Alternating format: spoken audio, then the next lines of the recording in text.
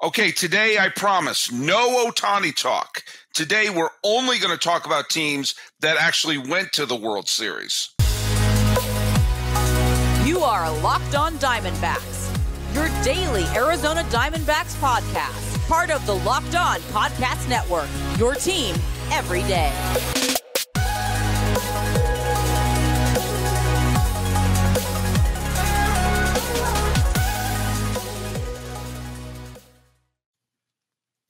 Hello, baseball fans, and welcome to an old school Locked On Diamondbacks, Locked On MLB crossover. Today, we're going to be talking about the defending National League champions, the Arizona Diamondbacks. I am your host for today. My name is Paul Francis Sullivan. Please call me Sully. And this guy right over here, our dear old friend and the man with the championship belt, at least in terms of the National League. Please sign in. Yeah, I was ready to be called the Baja Galupa or whatever nickname you usually give me. But Miller Thomas, host of Locked On Diamondbacks here. Yeah, ready to talk about the NL champs coming out and firing opening series weekend. Of course, got to take it with a grain of salt against the Colorado Rockies. But don't take it with too much of a grain of salt, because last year the Diamondbacks gave us all a clinic of how to be an unexpected team and hang on to win a National League pennant. And a couple of teams out there that are off to great starts should take a good long look to see what they're doing. Today's episode is brought to you by FanDuel. Make every moment more. New customers join today and you'll get $200 in bonus bets. It's your first bet of $5 or more wins. Visit FanDuel.com/lockedon to win. Follow us at Locked On MLB Pods on Twitter and Instagram. I'm your pal Sully at Sully Baseball on Twitter, Sully Baseball Podcast on Instagram. Miller, where can they follow you? Yeah, catch us wherever you stream podcasting platforms, Locked On Diamondbacks. Also, Locked On Diamondbacks on YouTube. Please hit subscribe on there as well. And quick to the trivia question that an everyday Sully named Argonaut Comedy got it correct.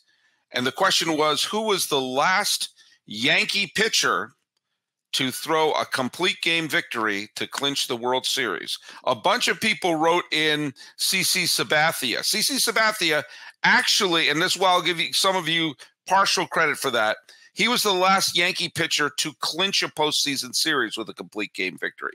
Did that in the 2012 Division Series. But the last one to throw a complete game to clinch the World Series for the Yankees was Mike Torres, who threw the complete game to clinch the 1977 World Series. And Yankee fans remember him more because he left the Yankees, signed with the Red Sox, and gave up the famous Bucky Dent home run in the 1978 playoff, of which there are Red Sox fans to this day believe that he was a Yankee double agent and gave up that home run because he was still a Yankee at heart. Those people, I hope, got the counseling and the help that they so desperately need.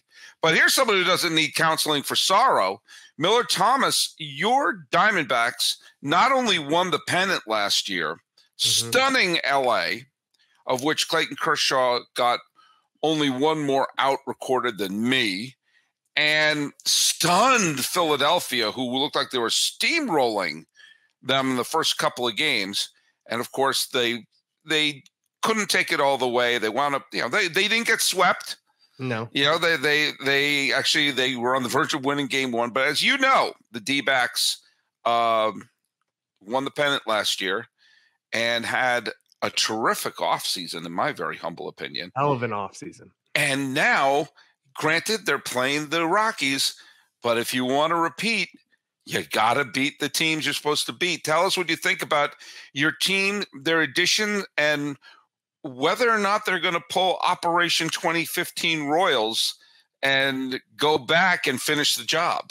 That's the goal, right? The Royals go in 2014. They don't win the World Series. Go back in 2015, win the whole thing. Dbacks, though, did a lot more in their offseason than the 2015 Royals did. So hopefully they're new additions, because that's maybe where you want to start. I think immediately we look at Eugenio Suarez over there at third base.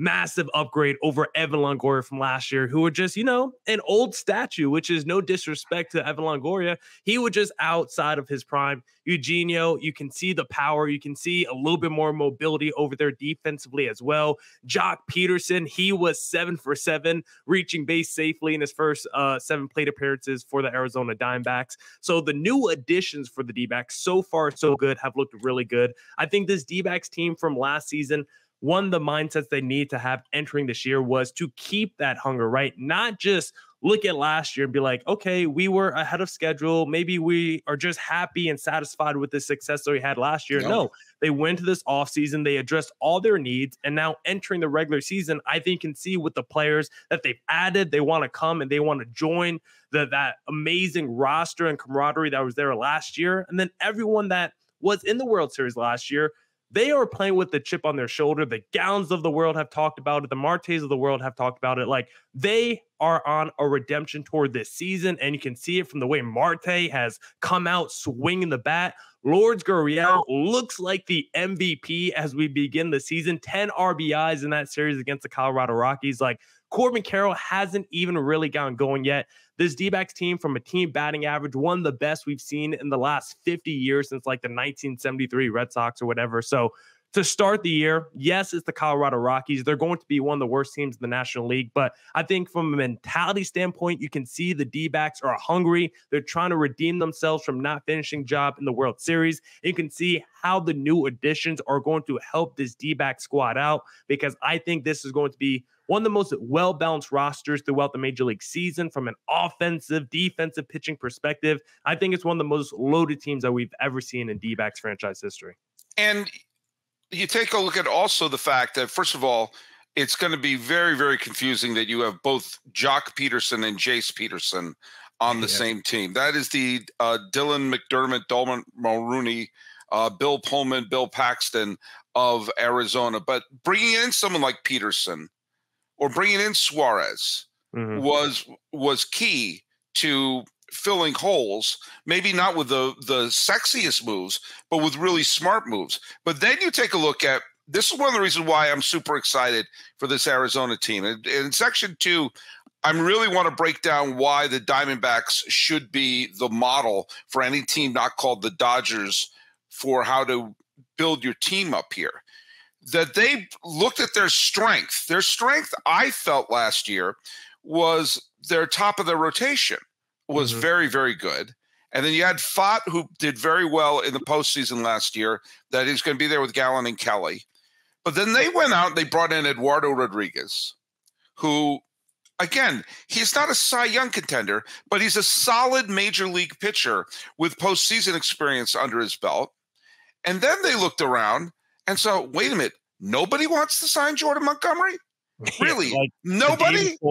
Nobody wants to? Well, if nobody wants to, we know he's a good pitcher in the postseason because he was celebrating in Arizona while the other Diamondbacks were walking off with their heads down. So, yeah, why don't we take him on a flyer with a chip on his shoulders? And I think that move was really great because you're not asking Montgomery to be the ace. And you're also saying, hey, do you need a little bit of time to get up to speed because you didn't really have spring training? Fine, we got the pitching staff to do that. And so now you look up, they've strengthened their strength and they filled in the holes intelligently. And this is a team that I think, I mean, how many did they wind up winning last year? Was it like 80? It was 84? Yeah, 84 with the negative run differential. Yeah, well, I think this is easily a 90-win team. Yeah, if you go to FanDuel, you could probably still get plus odds on that too. Probably like plus 250, plus 300 for D-backs to win 90 games. Like you said with the rotation, I mean, I think it's definitely in the conversation to be the best rotation in Major League Baseball because when you enter a playoff series, like it only matters who your top 4 are. And the idea of your number 3, number 4 starters being Jordan Montgomery and Erod. I'm just going to say Erod. Just say Erod. Just Erod. Yeah. I tried to say his name. I was like, this is not happening right there. Erod and Monty being your number 3 and number 4 starters. Like, how many teams can throw out that level of ceiling when it comes to the middle of your rotation? Like, the Braves might be throwing out Chris Sale and like a Charlie Morin, and a team like the Dodgers might be throwing out like Bobby Miller or Clayton Kershaw, who all those guys are respectively good, but I think Erod and Monty at their best are just a different level right now compared to the rest of the number 3, 4 starters in Major League Baseball. So that D-backs rotation and the fact that, like you said, Fott had to step up in a big way last year, the wild card in the rotation. Now he's your number 5 starter, going to be your long reliever out the pen. And just, in case of injury, he's going to be the go-to guy that's going to step up in the postseason for you. I think the D-backs have crazy depth. Like we said, Monty and Erod are not going to be there to start the season the first couple of weeks, but you still got Ryan Nelson, who was 3rd on this team last year in innings pitched. He's still in the mix. He's going to be backing up while those guys are out. Tommy Henry was a solid starter last year for the D-backs. Like, they have the depth behind their top 4 to withstand these injuries, and that's so important as you go through. Which gives them time to let Montgomery get up to speed instead of rushing him out there and getting him injured. But by the way, you were saying I should go to FanDuel to bet on whether or not the D-backs are going to get their 90 wins. Well, let me tell you something here. In case you've been wondering, FanDuel is America's number 1 sportsbook. And do you know what? The sports calendar is absolutely loaded right now, and FanDuel is making it more exciting to get in on the action. Right now, new customers get $200 in bonus bets winning any $5 bet, no matter what it is. You're doing baseball, you're doing the NCAA tournament, you want to go do the women's tournament, the men's tournament, as soon as Stanley Cup playoffs are coming around, NBA playoffs are coming around, go to FanDuel. That's $200 in bonus bets of any winning bet you can use on any tournament you want to put it on. I think that was a sentence. Visit FanDuel.com/lockedon and make your first bet a big win. And don't forget as well to use LinkedIn Sales Navigator, because are you struggling to close deals? B2B selling is tougher than ever, and that's why I want to tell you about LinkedIn Sales Navigator. LinkedIn Sales Navigator is a sales intelligence platform that helps professionals effectively prospect and engage high-value customers, drive higher revenue, and increase sales performance. Sales Navigator helps you target the right buyers, surface key signals such as job changes or which accounts you should prioritize, and shows you hidden allies so you can find those buyers that are most likely to convert. Fueled by LinkedIn's 1 billion member platform, Sales Navigator gives you the most up-to-date first-party data, enabling you to unlock conversations with people that matter. Right now, you can try LinkedIn Sales Navigator and get a 60-day free trial at linkedin.com/lockedon. That is linkedin.com/lockedon for a 60-day free trial. Let LinkedIn Sales Navigator help you sell like a superstar today. Just go to linkedin.com/lockedon and get started. Hey, are you watching Fox Sports or ESPN on your TV all day? You have to turn down the volume with all that shouting? You need a calm voice like mine? Make the switch to Locked On Sports Today, a free 24/7 streaming, not screaming channel program for you every day to bring you the best stories in all of sports. Locked On Sports Today brings you can't miss analysis, opinions, and news. Streaming 24/7 on YouTube or on the free Amazon Fire TV's channel app, part of the Locked On Podcast Network, where it's your team every day. Miller, today the D-backs managed to hold on and beat the Rockies. So they took 3 out of 4. I don't care who you're playing. You go into someone's ballpark and you take 3 out of 4 games. That's solid. That's what you should want to do. And for a team like the D-backs, you want to get out of the gate really well. I feel badly for a team like the Rockies, who have absolutely bottom of the ocean bad expectations, and then to come out stumbling the way that they did. I mean, the first game was just I was at that game. It was silly to be there for the 3rd inning. I mean, to see the 14 runs and like the merry-go-round with no home runs, I mean, I thought the inning was never going to end. Well, I saw it was 2-1, and I flipped over to another. I was watching another game, and that game went into went in between innings. So I flipped back to check the scores, and suddenly it was like 13-2 or something. And I just said, "Oh God!" I mean, it was like, which is, I believe, what the guard said in Silence of the Lambs when seeing Hannibal Lecter's handiwork. You should not think of Silence of the Lambs when you look at a score, but that's exactly what I did. And today, I mean, I give the Rockies credit that they won the third game, but today they were a mess. Yeah. And the left fielder, who was the left fielder? Was Nolan it Jones. Nolan Jones, who's not a bad player. He's a talented player. Good. He had a great season last year. He had a Gold Glove caliber season last year, if I'm not mistaken. But you would not know that today. It was a key moment of the game. It was 3-1. There was a runner on, I believe, a runner on second, and with 2 outs, lazy fly ball. And I was listening to the Rockies feed when that happened, and the Rockies announced, "Oh, they're going to get out of it." Oh no, they don't. And it was just such a sense of resigned, just regret from the radio announcers for Colorado that it wasn't like he lost in the sun. It's a domed stadium.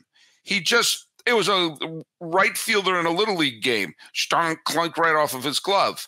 And one run came in and another run came in later and basically put the game away. It was it was 3-1 at that point. And then it became 5-1. And if you're the Rockies, you can't afford to do that. You can't afford to. They made 3 errors today. You're already bad. And you can see him yelling at himself after, because that, unfortunately, for Nolan Jones this series, like, great offensive player, but it was a defensive struggle for him in left field. Going back to the first and second game, like, anytime the D-backs hit him out to him in left field, it felt like good things were going to happen for the D-backs. He took bad angles to balls. He had a couple mistakes like we saw out there today and in previous games this series. Like, I don't know what happened to Nolan Jones defensively. It was kind of like he had a set of the yips, because he looked very unconfident and unsure in himself at times when he was playing defense left field this series. And overall, the Rockies defense just didn't really help out their pitchers too much. I thought they were fine in game one, but for most of the series, just did not help out their pitchers. And like you said, when you're a team playing on the margins, your talent level already isn't on the same as the other teams in baseball. You kind of have to play perfectly in the areas that you can, and dropping balls, easy routine fly balls, you just can't do that for the Rockies. So let's take a look a little bit at what the D-backs are showing baseball right now, because they went in, they obviously exceeded expectations last year by winning the pennant. But they went into this year not being content with that and not being reckless, not just sort of signing people to giant contracts, everything like that, but fulfilling the needs. And they seem to be learning from the lesson that the 2021 Atlanta Braves gave us, which was fill your holes with major leaguers. That's when they brought in Rosario and Soler and Peterson, and they had glaring holes on their team, and they didn't fill them with the sexiest players. They just filled them with good players. And the D-backs seem to do that by bringing Peterson again, making the improvement at third base. They saw, for us, we all loved Evan Longoria, but we all knew he was also cooked. He was cooked. He was cooked. I mean, it was nice to see. He probably was his last game. It was nice when you see a player like that finish his career in the World Series, but that's it. And now they've made a huge upgrade at third base, and bringing back, having Gurriel back in the team, and also addressing the rotation and addressing the pitching staff. A lot of times, the best way to improve a bullpen is to strengthen your rotation and give you the depth, because we've learned over the last few years that the depth of a pitching staff is what takes you a long way. But here is the thing. I'm going to say something right now, Millard Thomas. Okay. For people who are mad at me of monopolizing this, you're going to have to deal with it. The Arizona Diamondbacks showed us last year that you can get to October early in the year. Because when you see the team, they got off to a terrific start last year. I mean, they start off like they had 16-13 through April, but then they had a dynamic May. They were 17-10 in May. They were 16-11 in June. They built up a lead over the Dodgers. They were ahead they had a 4-game lead in the middle of June. They just looked like, oh my God, they may win the division. Yeah, tied for the lead at the All-Star break. And then after the All-Star break, it was a calamity. They had a horrific July. They had a lousy August. They had a mediocre September. But they got and they had a bad ending. They stumbled into the playoffs by the end of that year, and I believe they clinched on a loss. But they lost. They got swept to the Astros at the end of the year. That's right. The Astros swept them. The Yankees beat them like a drum. The Mets swept them. All these teams swept them in September, and they looked dead from the neck up. But they had won so many games in the first half of the year that they were able to withstand that terrible finale. And so when you look at teams that are off to hot starts, and I've been preaching this to the Central teams because there's no clear front runner in the NL or AL Central. If you're the Pirates coming in and winning all four in Miami, or if you're Milwaukee looking great in playing the Mets, build those wins up now, pile them up now, because they matter. And the Diamondbacks went to the World Series despite being not okay, not mediocre, but terrible for a giant stretch of the second half of the season. But it was all based on the first half that got them in. Yeah, the only thing they did right in the last 6 weeks was literally they beat the teams in the NL wildcard race. Those were the only teams they beat, which was the teams that affected their standing. So good job on them for at least doing that. But that's the thing with baseball. Even after 162 games, it still comes down to the final week for the standings. And that's why you have to win the games early, because you would think after 162, there would be a greater margin when you get to the end. But still, you're still at times sometimes needing that game 163 to still decide the playoffs. So it's why not stack up wins in the beginning? So many times people are like, oh, let's not take advantage right now. Let's maybe save this guy or save that guy. And there is some truth to that, but you also can't just save your guys for the whole season and just wait for the second half. If you have an opportunity to win and steal games early in the year, you want to stack up as much of that as possible. And then maybe at the end of the year, you can rest your guys a little bit and actually get healthy for the postseason. So I just think there's way more benefit to trying early and saving your guys late than trying to do the reverse and seeing what happens. Well, why don't you rest the guys when they're tired? Mm-hmm. I mean, I know that's an astonishing thought, but shouldn't that be what you do? Okay, they're tired now. By the way, I just looked up on baseballreference.com, the single greatest website in the history of the planet Earth, and you're right. In that horrible final 5 weeks of the season, they managed to beat the Cubs 6 out of 7 times. Yeah, like that. It was stuff like that. The Padres they beat at the very end. The Cubs finished, I think, a game behind Arizona, if I'm not mistaken. And the Cubs and the Padres were only a tiny bit ahead of them. And you look at those, they went to Wrigley, the Dbacks went to Wrigley and won 3 out of 4. And then the Cubs came to I keep wanting to call it Bank One Ballpark. And they swept them, including that walk-off in the 13th inning. But yeah, it was like they strategically won a few games there, but they needed those wins early on. And if a team like I keep pointing to a team like the Pirates, who won another thriller on Sunday against Miami. They won 2 extra inning games in the sweep in Miami. And again, they're in Miami's home. That was a team that made the playoffs last year. I mean, I think they're greatly reduced in talent this year, but still, it's not like they're playing the Rockies, and it's not like they're playing the A's.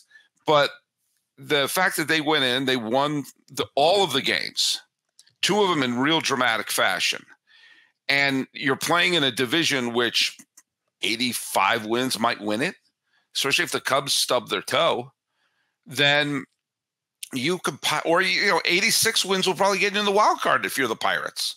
So pile those up now. If 86 is the number that'll get you into the wild card, that means they have to win 81 more games.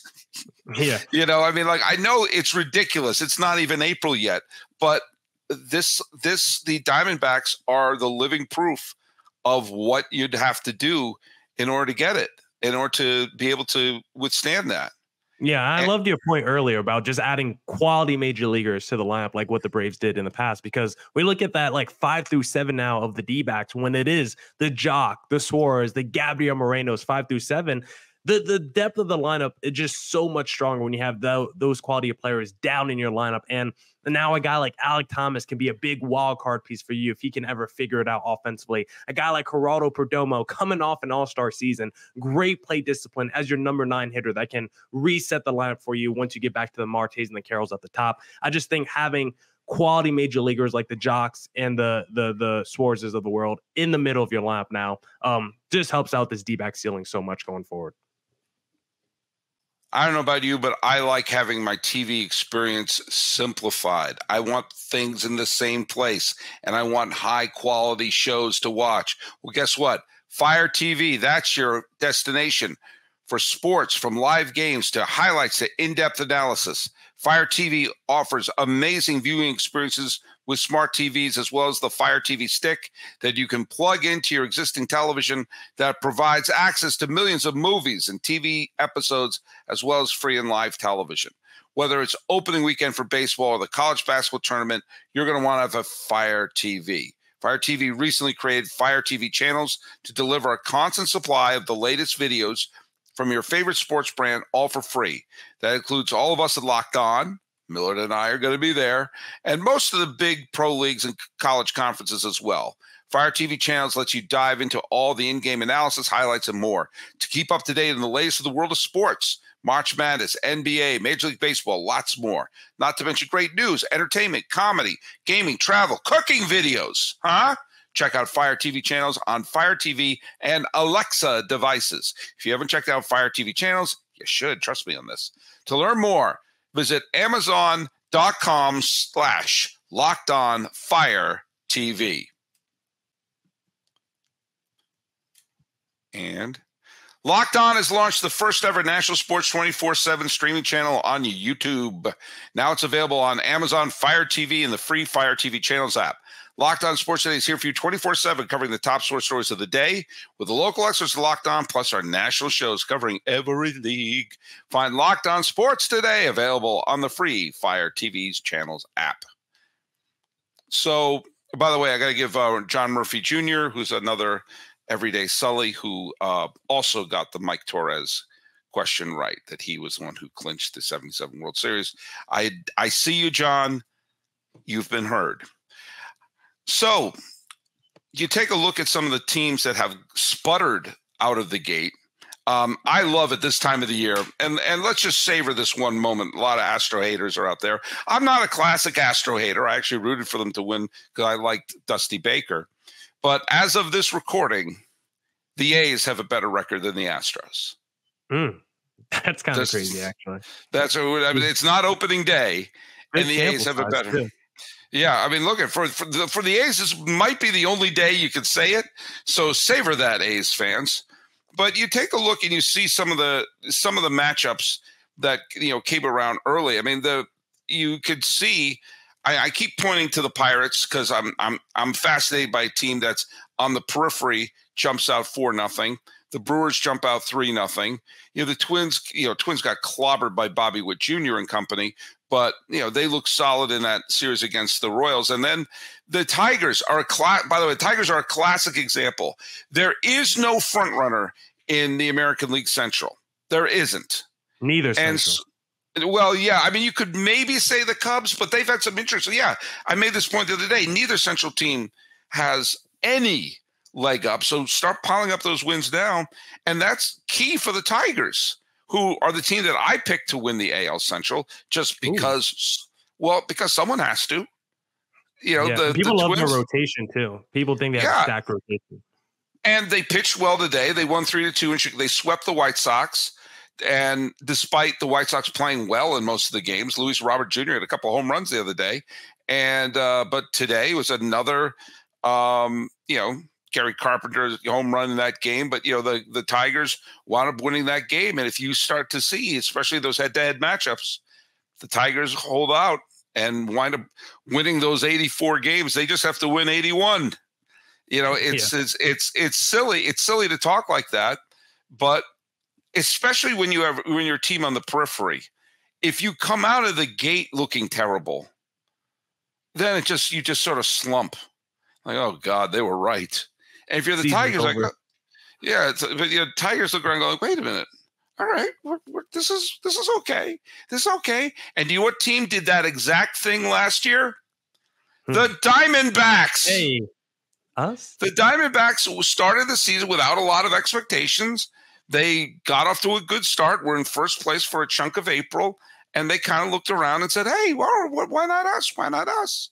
And I bet if I went back and listened to what you and I were talking about, I bet we were being very dismissive about it. And yet, who was standing there in the World Series? I believe that was Arizona. In fact, I think you have something right behind you. Hey, oh yeah, I do. I don't know if I could get the camera there. NL champs. Hey, there's your championship there. So there you go. So tell me your thoughts. What do you think about as the Diamondbacks are looking to do Operation 2015 Royals? Which one of the teams that are kind of floating around wondering who the hell they are will be able to replicate a little bit of the Diamondbacks magic for this year?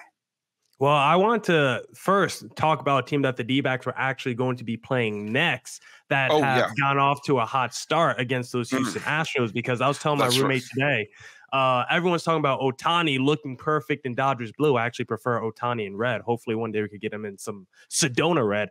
I actually think Juan Soto looks perfect in a Yankees uniform. I actually think it looks seamless. It looks natural. And his swing in Yankee Stadium, already the way he's off to a hot start, I think he's going to be one of the greatest Yankees of all time. And now the Yankees are coming to Arizona next this upcoming week, starting Monday, to take on the Arizona Diamondbacks. Not very often those two franchises, get to face off against each other. Of course, a lot of history going back to the 0-1 World Series. So seeing Juan Soto back in the NL West against the D-backs, very exciting series coming up. And we're going to see the number 5 starter, Ryan Nelson, go against the number 5 starter for the Yankees, Louis Gill, on Monday. So I'm very excited for that one. Well, first of all, you better hope that the Yankees were overachieving in Houston. We're going to find out if the Yankees are off to a hot start or the Astros are off to a terrible start. That's what we're going to find out. And we should also, if you're a D-backs fan, should be thankful that you're not going to be facing Garrett Cole. Yeah, so just jump on their pitchers early and don't give them outs. We'll be going against former NL West rival Carlos Rodon, though, in this series. So hopefully we do have a little bit of experience against him. But to answer your question real quick from before, I think the team that I would watch out for is maybe having that run like the D-backs from last season. I think it's a pretty favorite dark horse pick by a lot of people, but I would go the Cincinnati Reds. The pitching is the biggest question mark for me. Can Hunter Green take the next step? What does a guy like Frankie Montes give you in the Graham Ashcrafts of the world? But you look at that lineup, the depth of young stars. I mean, this Reds lineup is going to be looking like an Atlanta-esque lineup in the next couple of years as those guys start to mature. You're going to be like, dang, that Reds lineup 7-8 deep when it comes to young stars in Major League Baseball. They just need to get their pitching around. And if they could do that, they could go on that D-back Cinderella-esque run this season, I think. Yeah, and I'm a fan of the Pirates because if Cruz and Hayes could both take the next step to superstardom, then that's a huge step for this team. Well, let's go. Before we wrap up here, I'm going to throw the trivia question out. In honor of you, Millard, I decided to make it a Arizona-based trivia question, and that is, don't say if you know it, who was the first player ever drafted by the Diamondbacks? Not in the expansion draft, but in the amateur draft. Who was their first ever first-round pick? The first player that they brought into their system through the draft that they did 2 years before they played their first game because they needed to build up a farm system. Who was the Diamondbacks' first ever pick? In many ways, who was the original Diamondback? That's your question. Put it down here in YouTube, or whether it's Locked On Diamondbacks YouTube or Locked On MLB's YouTube. Follow us at Locked On MLB Pods on Twitter and Instagram. I'm your pal Sully, Sully Baseball on Twitter, Sully Baseball Podcast on Instagram. Miller, tell people where they can find you. Yeah, please follow me. Please follow me wherever you stream podcasting platforms. Locked On Diamondbacks. Follow me on Twitter at CareerThomas24 for the personal account. Look on Diamondbacks both Twitter and Instagram for the podcast handle. And please hit subscribe to Locked On Diamondbacks on YouTube. talking about the defending National League champions and seeing what people can learn from their strategy. This has been a Locked On Diamondbacks, Locked On MLB crossover. He's Miller Thomas. I'm your pal Sully. Hey, for old time's sake, let's fist pump. Goof.